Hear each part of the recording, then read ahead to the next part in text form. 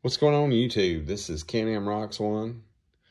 Paul here. I want to come at you with a video that explains a little bit about my Gladiator. I've posted a few shorts.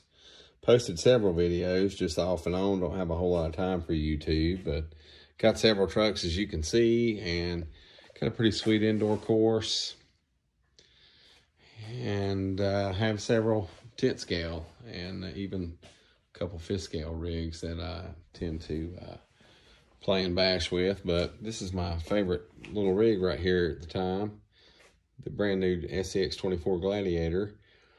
I want to go over how I achieved the 60/40 weight bias, because I think Big Sung Hobbies did a video of how out of the box it's more of a 40/60, and you can see here that I've got a pretty good split, 51/49 right to left and a 61/39 front to rear.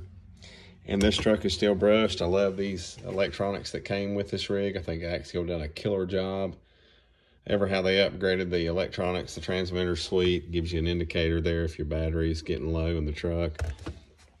And the slow crawl is pretty daggone amazing.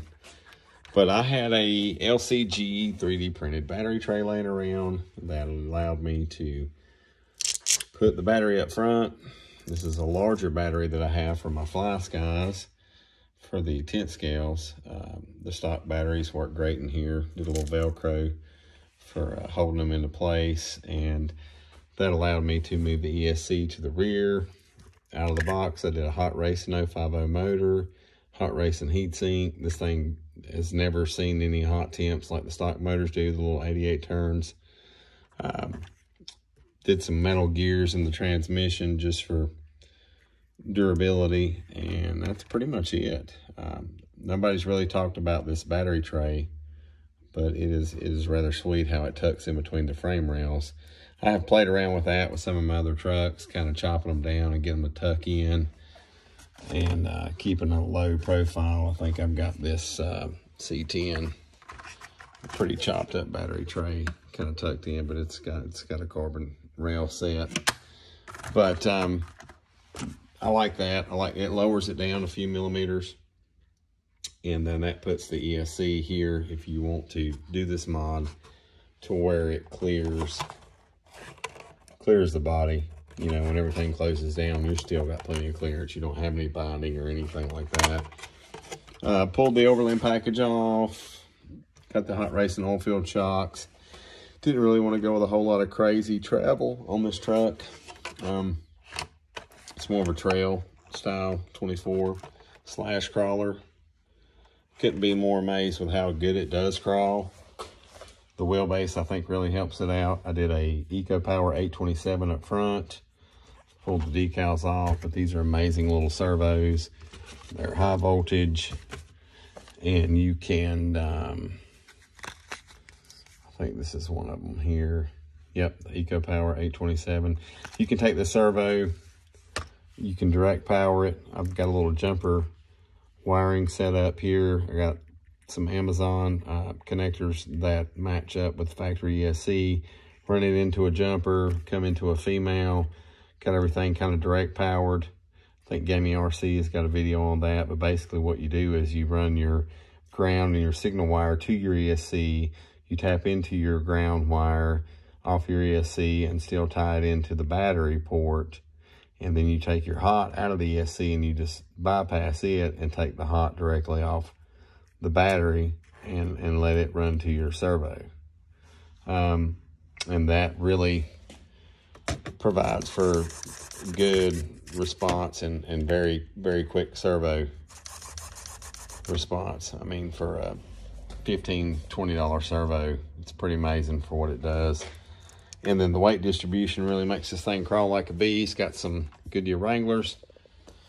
I did take some wheel weights up front, nothing crazy. I think maybe 14 grams, wrapped them around the inner ring. Got the Crawler Innovations foams, full Crawler Innovation foam in the back, no weights.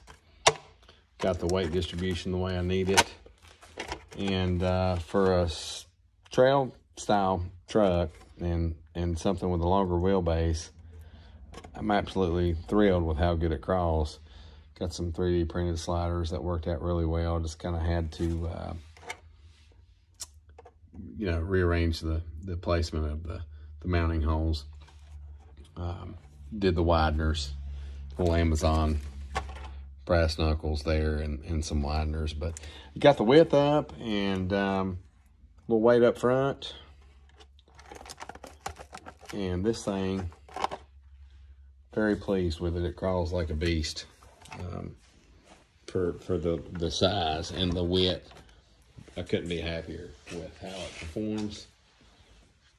It's a pretty cool feature too with the lights. You know, a lot of times the lights will blind you when you're crawling.